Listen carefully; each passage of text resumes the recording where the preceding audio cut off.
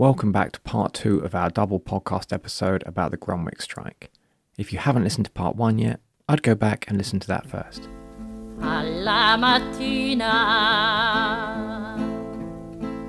appena alzata, oh bella ciao, bella ciao, bella ciao, ciao, ciao, alla mattina.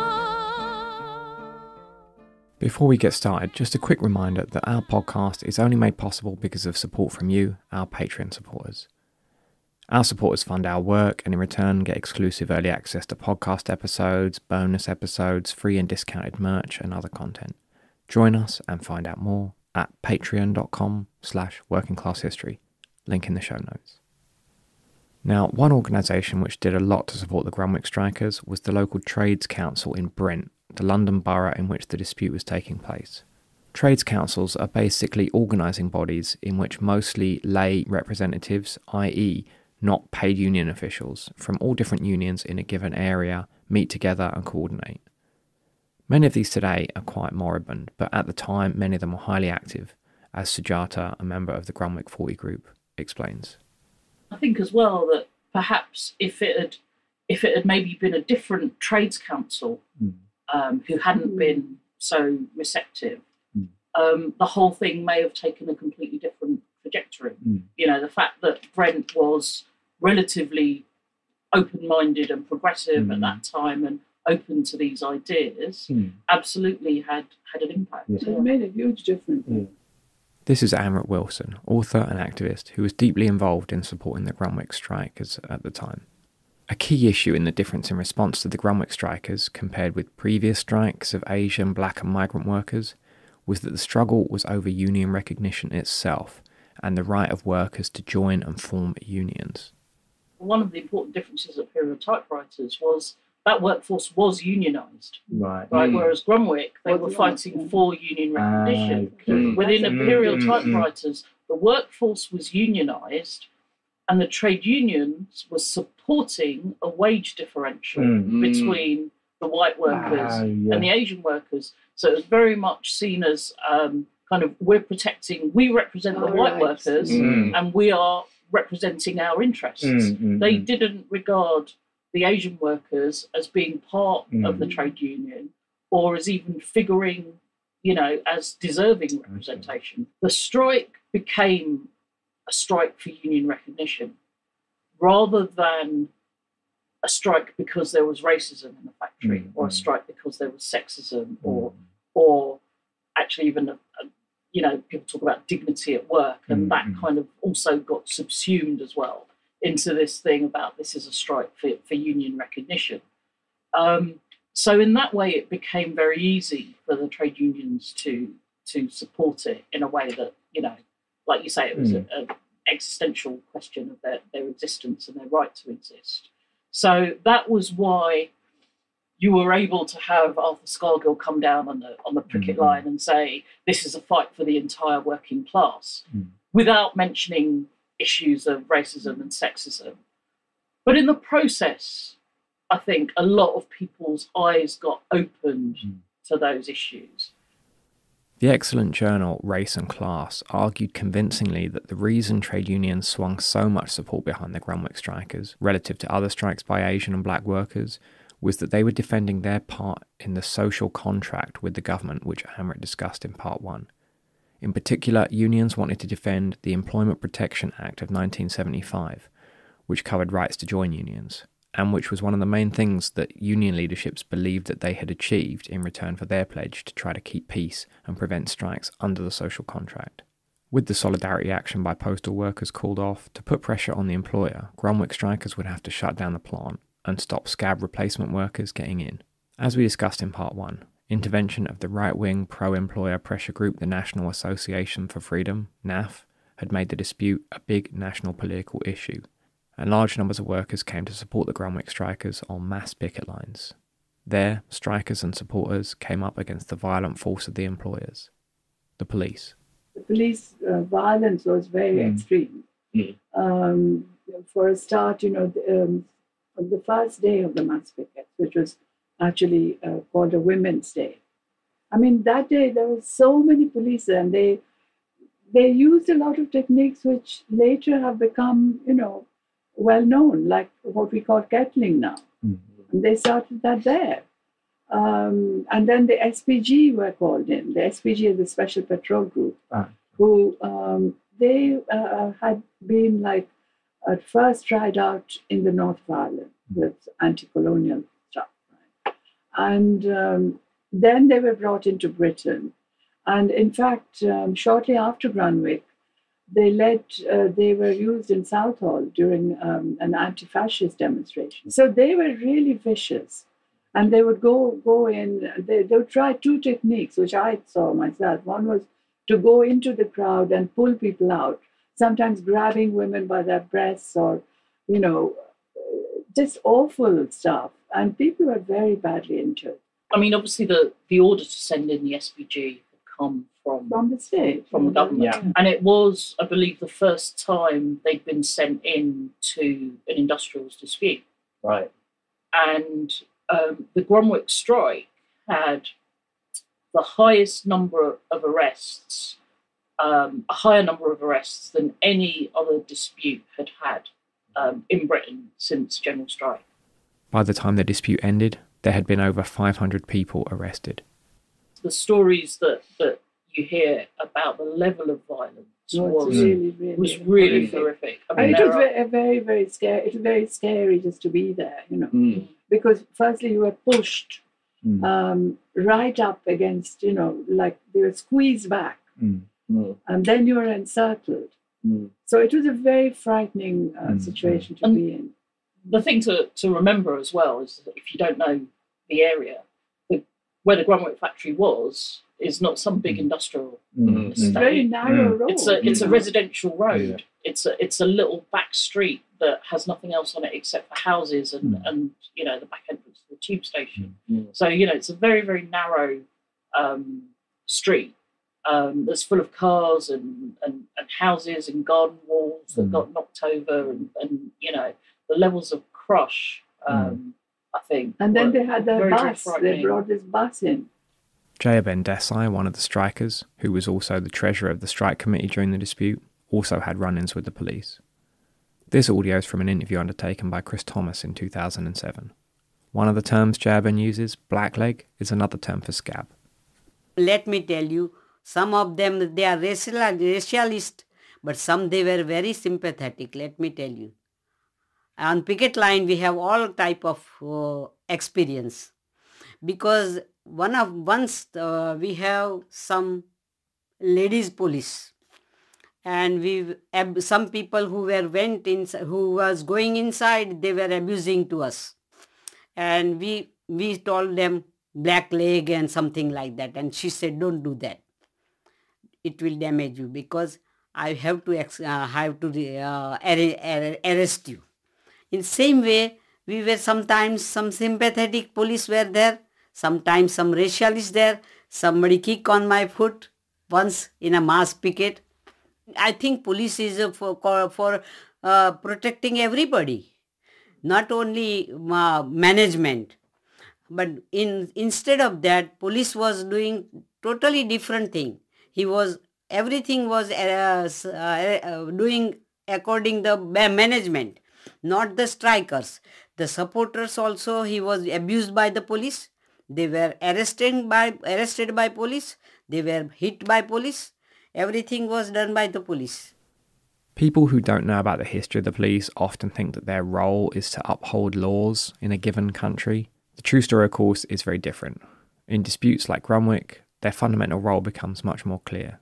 So police, when they are used to intervene in significant industrial disputes, typically, they don't stand around and ensure that laws aren't broken.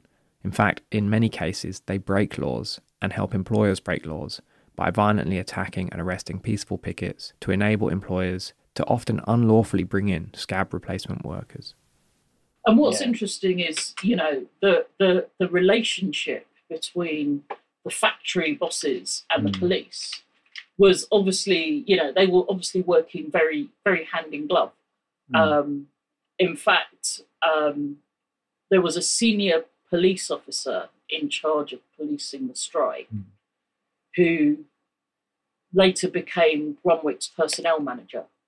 Actually, during the strike, that happened. He left the police force and became their personnel manager. So that, you know, there was absolutely no question about which side the police were on. And what was interesting about that whole process was, if you talk to some of the strikers, a lot of them will say, well, you know, I started this strike, I didn't really have any opinion about the police. I never really thought about it, never really considered what side they would be on.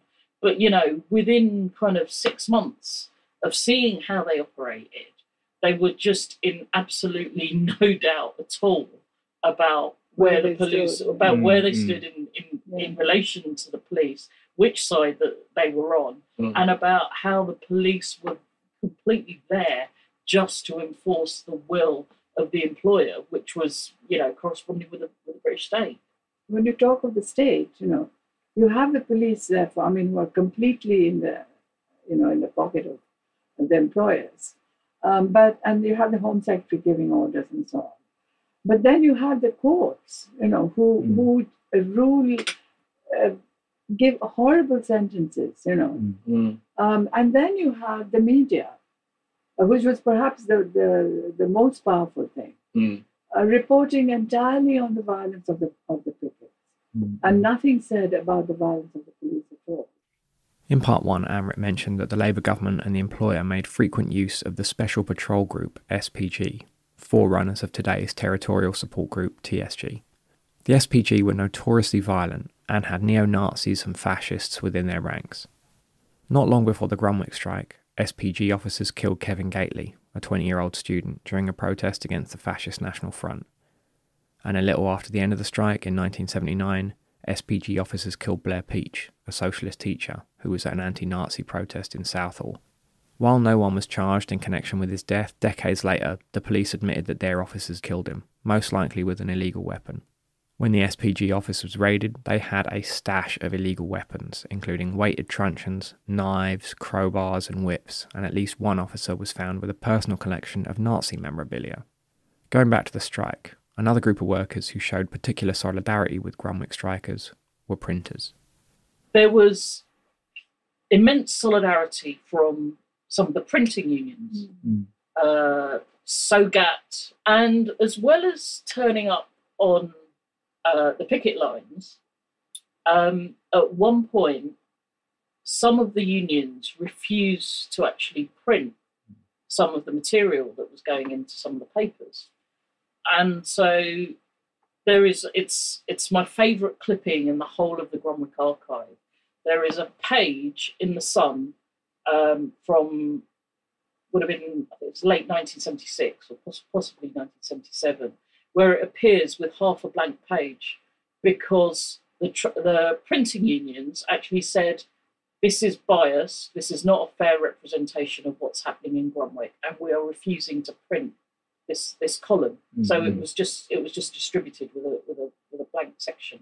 So I mean, those kind of things were you know, significant, and I think it was difficult to counter the media stuff because, like you say, the press and the media were most interested in the violence. This kind of working class censorship, you could call it, is something which occurred in the UK quite a few different times in different disputes.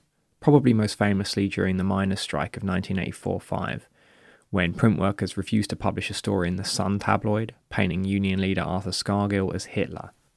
This was probably a big reason Margaret Thatcher's Conservative government, and Rupert Murdoch, who owns the Sun, were so keen to break the organisation of print workers, which they did in the Wapping dispute of 1986-7. There was one minor incident which the media covered in great detail. Here we're just going to include the whole clip from our interview, including my co-host Matt. And so there was this one occasion where a police officer on the picket line was hit by a bottle, I think it was a flying milk bottle, and ended up in hospital. Which, back in those days would have been glass. Glass, yes. I've only got vague memories of glass milk bottles. That's the thing with it being a residential street. Somebody just would have been. you used to have doorstep deliveries in those days. It may have been full of milk. I don't know if it was empty or full. I guess you left out your empties. That's right. You left out your empties. Yeah. And this police officer was hit by a bottle, ended up lying on the floor for several minutes, so that there was plenty of opportunity for photographs. In fact, he lay there for unusually long time. It's footballers who take a dive. Exactly. But then those pictures of that police officer lying on the floor with his head cut open became, for the mainstream press, almost the defining image of the strike. It was everywhere. That where you think about an image of Grunwick, it was always that one. And so it was the violence against the police became the kind of overarching kind of narrative. So then it was very difficult to counter that. The strike began to drag on for a long time, and support from union leaderships for the workers started to wane. From trying to win in the streets and workplaces, the union leaderships had switched their attention to courts and conference rooms. The strike went on for close to 2 years. I think when they got to a year and a half, I think the winter of 77, they'd become embroiled in these very protracted kind of legal arguments and ACAS disputes. ACAS, you may remember, is the Government Conciliation Service. And if you're not aware of it, basically it's not a place where workers win disputes with employers. To prepare its report, ACAS had requested contact details for its employees from Grunwick so it could canvass their opinions. But Grunwick management refused to pass on any information, so ACAS could only produce a report based on the workers it could contact. This report recommended that Grunwick should recognise Apex. Grunwick, supported by NAF, then took legal action to quash the report, arguing that because they hadn't consulted all the workers, it was invalid. After months of court battles, the Court of Appeal overturned the ACAS report, effectively gutting the Employment Protection Act, because that meant that employers could block unionisation just by refusing to cooperate with ACAS. The trade unions had really got distracted by these processes and put their faith in them and called off the kind of mass action and the picketing. And they really lost momentum by deciding to wait out that process. And it's very sad that it kind of just fizzled out over the course of 1977, very worried and embarrassed by the militancy of some of the action and the numbers. And they were quite clearly having a lot of pressure put upon them by the government. So you could see at the very top level how much concern there was about what was happening at Grunwick. And you could see that there was pressure being brought to bear on the strike committee and the strikers by the Apex Union. So it very much felt like there was nowhere left to go. In June 1977, the strikers rebelled against the legalistic tactics being forced on them by Apex and the TUC, so they issued a new call to restart mass picketing. When rank-and-file workers started to respond to the call, this pressured Apex to support the call themselves in order to avoid losing all credibility with the strikers. The first new mass picket took place on the 13th of June, and again pickets were violently attacked by police. 84 workers were arrested, and again the press focused on supposed injuries suffered by police officers. This new wave of mass pickets wasn't as big as they had been. But on the 15th of June, something happened which could have changed everything. Rank-and-file postal workers defied their union executive and again began a renewed boycott of Grunwick's mail. This was especially important given the time of year, which was just before the holiday rush, when people would be sending in their rolls of film taken during their annual summer holidays. The boycott was hugely successful, but in early July, post office management fought back. Unfortunately, for our action in support of the Grunwick strikers, we were locked out. Contrary to common belief that we went on strike, we did not go on strike. We were willing to deliver the mail to people in the Cricklewood area at no cost at all to the post office. We were willing to deliver it free rather than be locked down. So the Cricklewood posties wanted to keep delivering the mail to everyone in the area, except Grunwick, and were even willing to give up their pay to do so. But post office management locked out the workers, so nobody got any mail at all. This led to a widespread impression that postal workers had gone on strike in support of the Grunwick workers, which wasn't the case. Despite being locked out, the postal workers held firm for 8 weeks and had Grunwick management on the verge of bankruptcy. But then the post office threatened to sack all of the workers, and the UPW told them to go back to work and threatened them with disciplinary action and the withdrawal of strike pay. The national UPW also disciplined and fined several London officials over the boycott. The Cricklewood postal workers gathered at a mass meeting, and by the razor-thin margin of 51 votes to 48, the postal workers voted to return to work. People were crying that they actually had to go back, but people were under pressure because they had mortgages, they had rent to pay, some didn't have families that could support them, some were very near pension age, and they were under great pressure. So being democratic that we were, and being a good union, a loyal union, a strong family, that's what we were, we went back. The strikers and other rank and file workers made other proposals for solidarity which could have brought Grunwick back to the table, but in the end these didn't result in practical action. The Bank Workers Union declined to cut off Grunwick's access to funding, and the Electrical Workers Union declined to cut off their power, both unions saying that their members were contractually obliged to provide services to everyone. The government commissioned an inquiry into the strike, and Apex then called off pickets once more to wait for the result of the inquiry.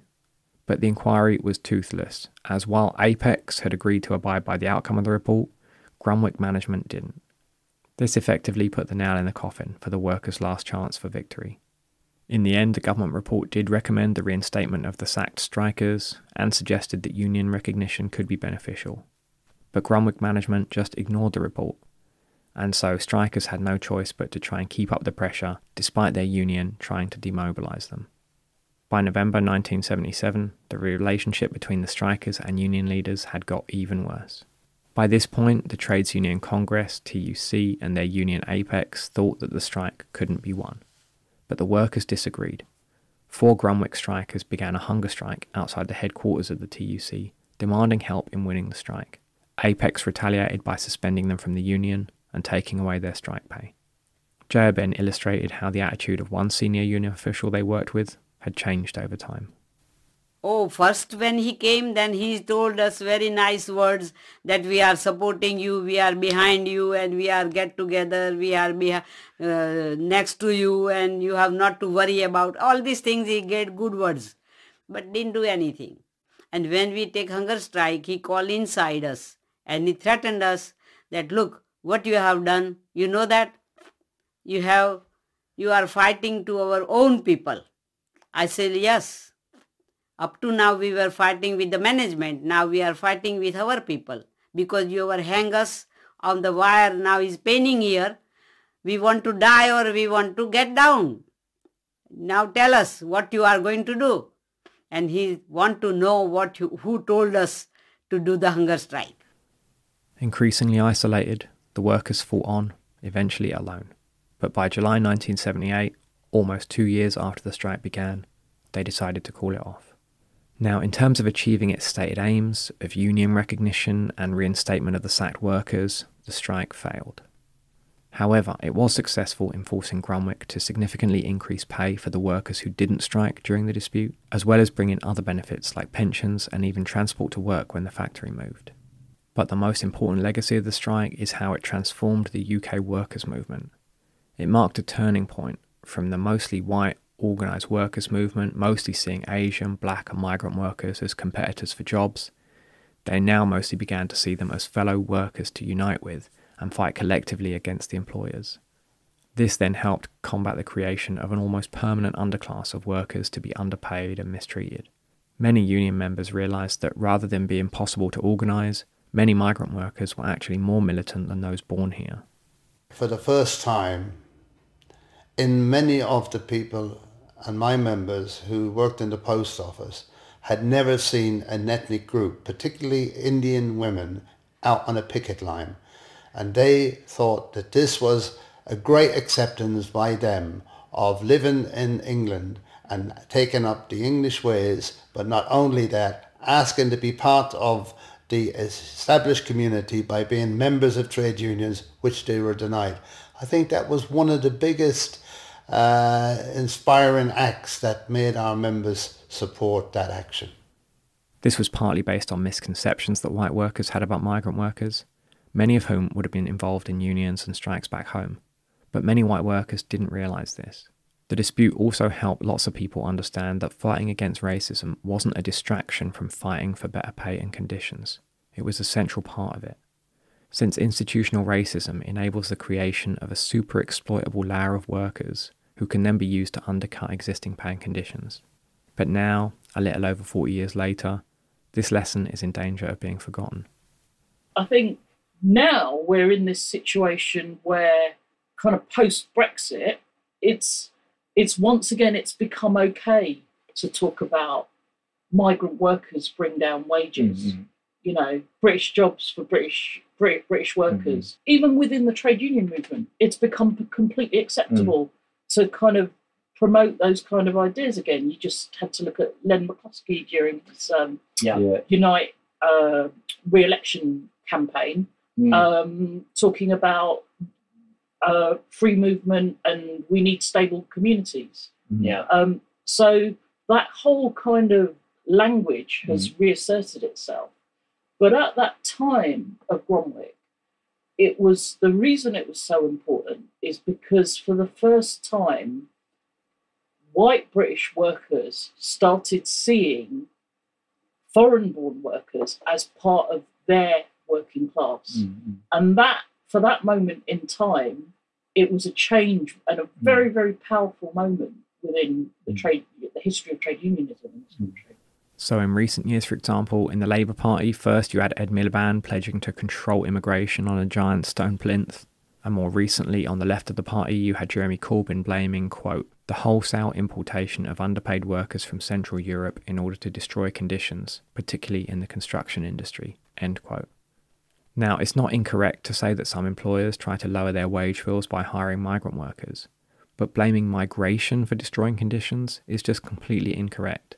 Especially in the construction industry, the deterioration in conditions is more down to decades of blacklisting, union busting, subcontracting, and attacks on workers' rights and organisation, which we covered in our recent episodes on the 1972 builders' strike. And painting what is primarily the free and voluntary movement of working class people across borders as wholesale importation is just inaccurate. And speaking of the Labour Party, many of the tactics which were used by their government first against the Grunwick strikers and their supporters were applied later by Margaret Thatcher's Conservatives. It was a preparation for Thatcherism, and in fact, Jayaben and Desai actually said that, you know, that it's happening to us, but tomorrow it's going to happen to everybody, you know. But although it was sort of a lead up to Thatcherism, it was also quite unique, you know, because there hadn't been anything before that, or after, to be honest, where you had such a huge number of people fighting the state, you know. I think that was very, very special for Grunwick. I mean, it was just so amazing, you know, when you think of, there were, at the height of the pickets, there were 20,000 people there, you know. And so, I mean, this was against the employers, in a way, against the state. So it was really, you know, even looking back now, it was potentially a kind of a revolutionary moment. But it was something which somehow was let go of. Because, well, partly for all the reasons Sujata has mentioned about the unions being afraid and so on, but also because we have to face it, because the left didn't have any strategies. You know, it just literally fizzled out. And the left were there in force. I mean, every single left party was there. While the Grunwick strike is now celebrated, particularly over the period of its 40th anniversary in the last few years, there's not been much in the way of looking at what went wrong in the dispute. I think it's interesting that if you look at all the commemorations of Grunwick, we've had, whenever, apart from some which Grunwick 40 organized, the ones which have been done by the trade unions, in general, they have not looked at why Grunwick was defeated. It was this great moment, everybody came together, but then what? Obviously, the 40th anniversary, as it was last year, is a big thing because it's maybe one of the last anniversaries that we're going to have with, you know, many of the original protagonists around, and some are already not with us anymore. But so there have been a lot of events. There have been a lot of events put on by various trade unions in so many of these meetings. Like Amrit said, people are not being honest about the legacy and where it went wrong. It's a celebration of unity and solidarity and of Jayaben Desai.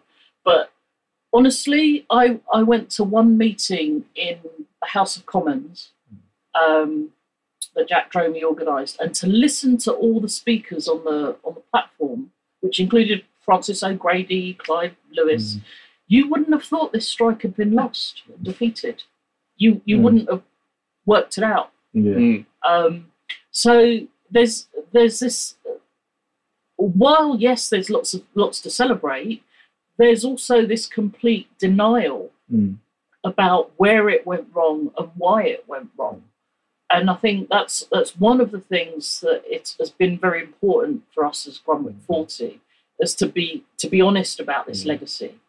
And I think it is a depressing story, because essentially what happened at Grunwick is some of the biggest mobilisations in the history of the trade union movement turned into one of the biggest betrayals of workers by the trade union movement. So it's a depressing story, but at the same time there are uplifting aspects. Jack Dromey, mentioned here, was a trade unionist on Brent Trades Council during the strike, who later became a very senior Union and Labour Party official and MP. Francis O'Grady is the head of the TUC, and Clive Lewis is a Labour MP. While there is certainly a lot to celebrate about Grunwick, primarily in terms of the inspirational example set by the workers themselves, and in how so many rank and file workers came together to support them, from the mass pickets to the postal workers. But it's also true that at the height of its power, the British trade union movement couldn't beat one small employer in northwest London. An employer, it's worth pointing out again, who admitted that he was literally days from defeat during the postal boycott. But time and again, union leaderships called off meaningful action in return for meaningless promises. There was another element of much of the commemorations and media coverage of the dispute recently, which was concerning to Amrit and Sujata. There's been a kind of very, I suppose, Orientalist approach towards looking at Asian women in struggle, and particularly Jayaben Desai. Building her up as a star, which was done in a particular way, which is only which only relates to the way white the white gaze looks at Asian women. You know, like most recently, we went to a meeting where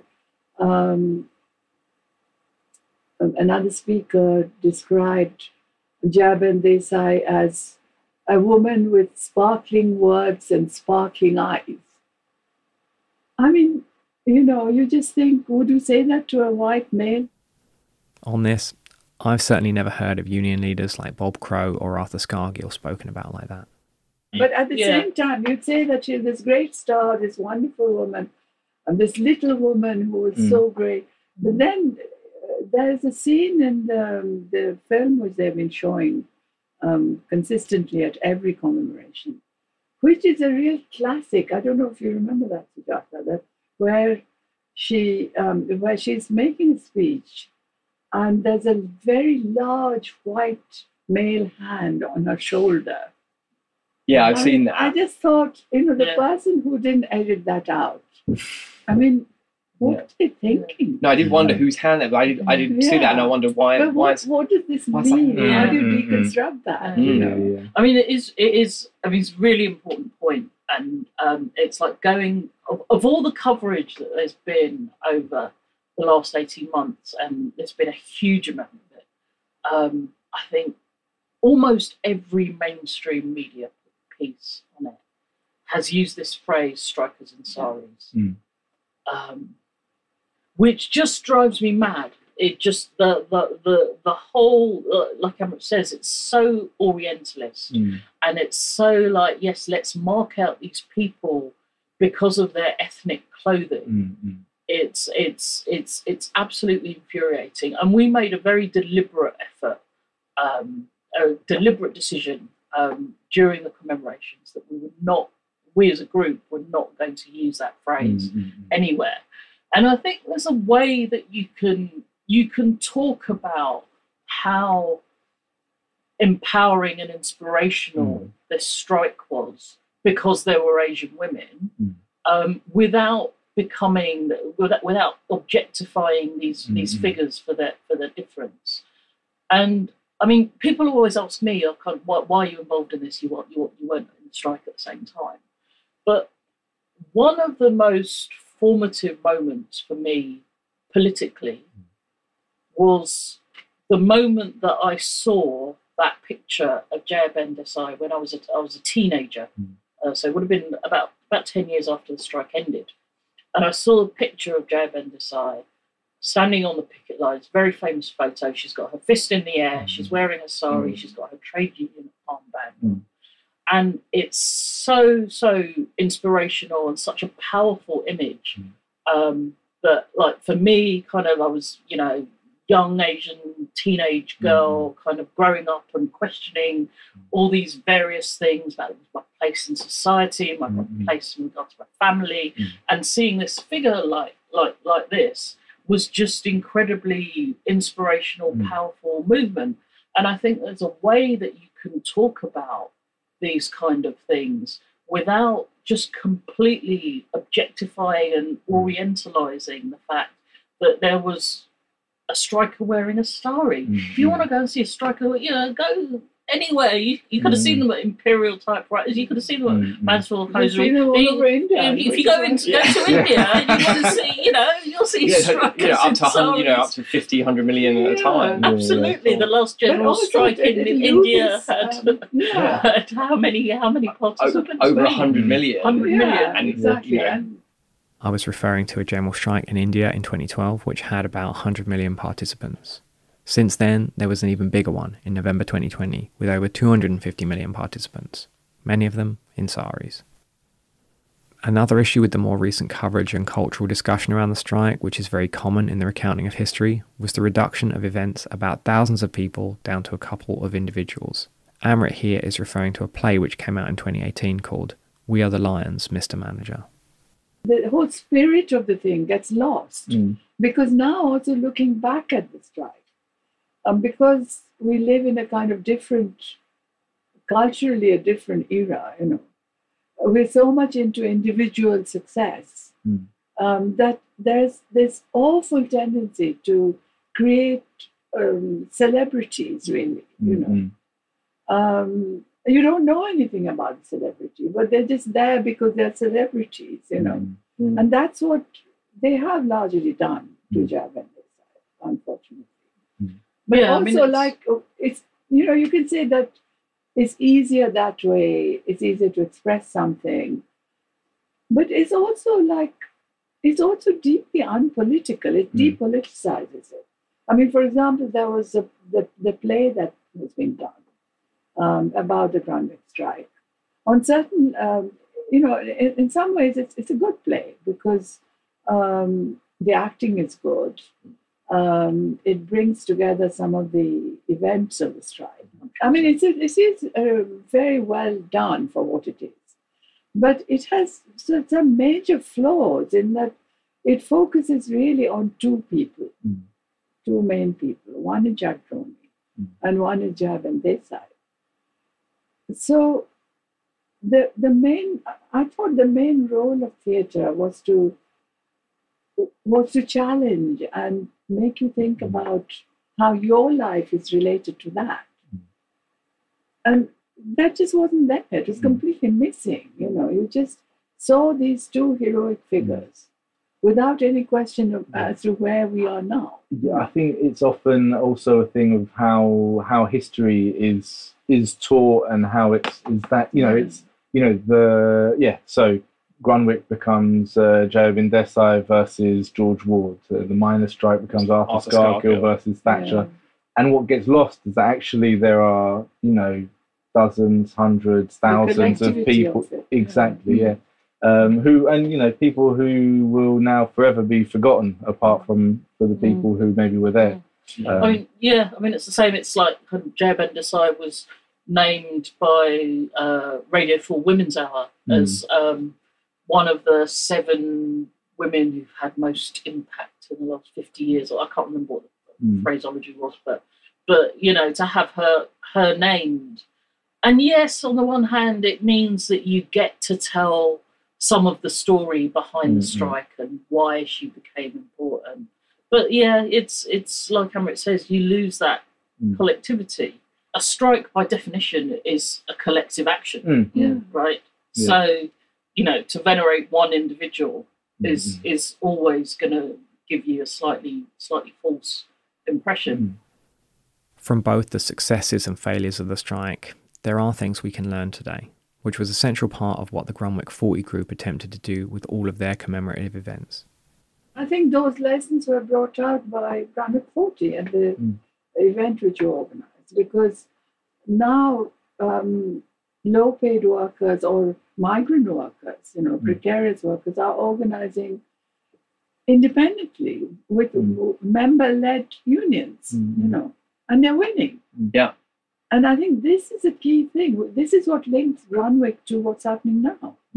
And those points are never made.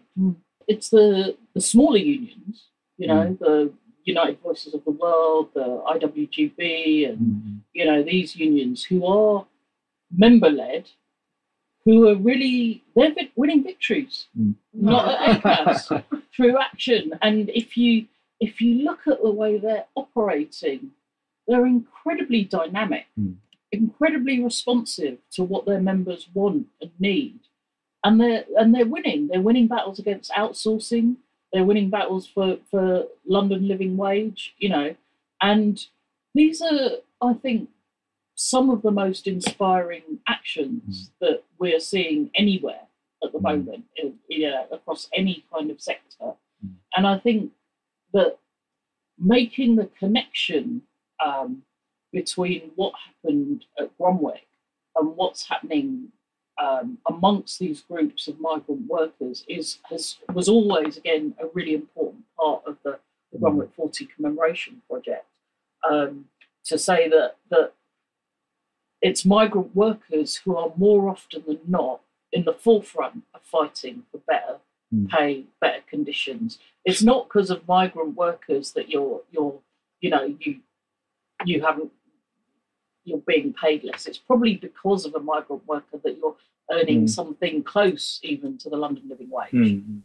The IWGB Sujata mentioned here are the Industrial Workers of Great Britain, another small rank and file run union in Britain. Along with the UVW, they've won some inspiring victories in London in recent years by taking militant strike action. And when workers do come together to fight for our collective self-interest, it can be an unforgettable, beautiful thing. Best memory is the support what we were getting is the best support I never get in my life. When I saw most of the mass picket, there was my eyes was full of water. Let me tell you, I can't stop myself. That look, what a support we got. That's what I feel. When I saw the support from the public, my heart is full of love, let me tell you. Seppellire lassù in montagna, oh bella ciao, ciao, ciao, ciao. Seppellire lassù in montagna, sotto l'ombra di un bel fiore. That brings us to the end of our double podcast episode on the Grunwick strike. We hope you enjoyed it. and got something from it, even if you'd already listened to our original episode about the dispute. You can learn more about struggles by Asian, Black and other migrant workers in Britain at this time in the excellent book The Making of the Black Working Class in Britain by Ron Ramdin. You can get it in our online store, link in the show notes. And as a listener to the podcast, you can get 10% off the cost of that or anything else in the store using the discount code WCHpodcast. As always, we've got sources, links to more info, transcripts and more on the webpage for this episode, link in the show notes. Again, we're only able to make this podcast because of support from you, our listeners, on Patreon. So if you can, please consider joining us for as little as $2 a month or the equivalent in your local currency at patreon.com/workingclasshistory. Supporters get great benefits like exclusive access to episodes, as well as bonus episodes, free and discounted books and merch, and more. If you can't spare the cash, don't worry about it, but please do tell your friends about the podcast, share links to episodes on your social media, and take a second to give us a 5-star review on Apple Podcasts or Spotify. One more time, thanks to our Patreon supporters for making this podcast possible. Special thanks to Stone Lawson. Thanks also for Dischi del Sole for permission to use our theme tune, Bella Ciao. You can buy it or stream it on the links in the show notes. This episode was edited by Tyler Hill. Thanks to all of you for listening. Catch you next time. Mi diranno che bel fiore, questo è il fiore del partigiano.